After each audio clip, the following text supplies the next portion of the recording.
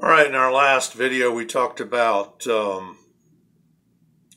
gas cylinder safety, compressed gas cylinders, and how to handle them safely.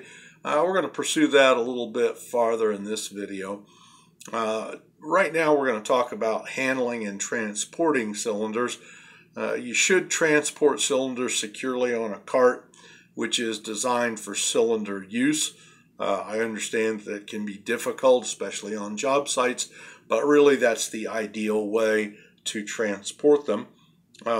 Secure all cylinders during transport and turn all the cylinder valves off.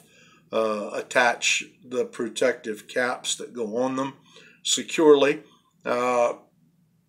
Prohibit cylinders being used as rollers or supports for other equipment. When you have to move a cylinder a short distance, if you hold it up by the collar and you tip it over on its edge, you can roll it along that edge. You can spin it and roll it and get it safely where you need to go without dropping it or without necessarily having to put it on a cart. So sometimes when you're moving at short distances, that's the way to do that. With regard to using compressed gas, inspect all the cylinders, the valves, the regulators, the torches, the hoses, and the other equipment prior to using them. Don't just pull it up and expect that everything's going to be okay. Have a look over it and inspect it and make sure it's in good shape. Then position the cylinder valve end up when you're going to use it, and then place the cylinders away from burning and cutting operations. In the years that I have been involved with ironwork, I have actually seen situations where people were using a cutting torch, cutting up sideways, and they were actually spraying the torch set, which was set just a little bit off from them, with the hot metal and the flames and the sparks from what they were cutting. So don't do that. Make sure that it's out of the spray range and area. And then also vent the cylinder by slightly opening or cracking the valve prior to attaching a regulator. Avoid being in front of that valve when you do crack the valve. The reason you're doing that is to clear everything out and make sure there's no debris, there's nothing inside there.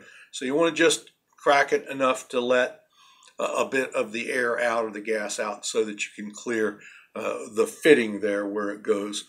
And then also use the proper regulator for the cylinder to reduce pressure, and then ensure that all the connectors are free from oil and grease. Those are two things you don't want anywhere around a compressed gas cylinder opening. And then ensure that fuel gas and oxygen hoses are easily distinguishable. All the other lines are to be identifiable. Now, when it comes to acetylene and oxygen, the threading is different. And an acetylene hose is red and oxygen hose is green.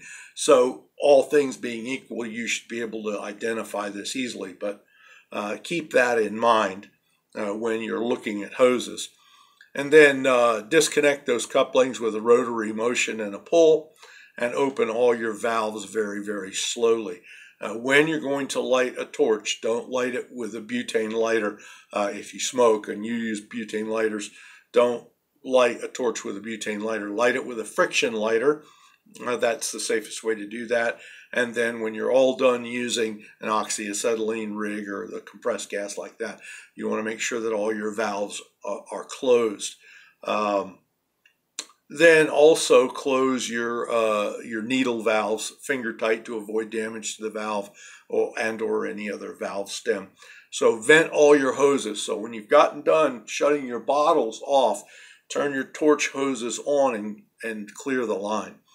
And then use a diffuser regulated to less than 30 psi to blow away dust and dirt and debris. So don't use a high pressure hose, but so you can clean it off.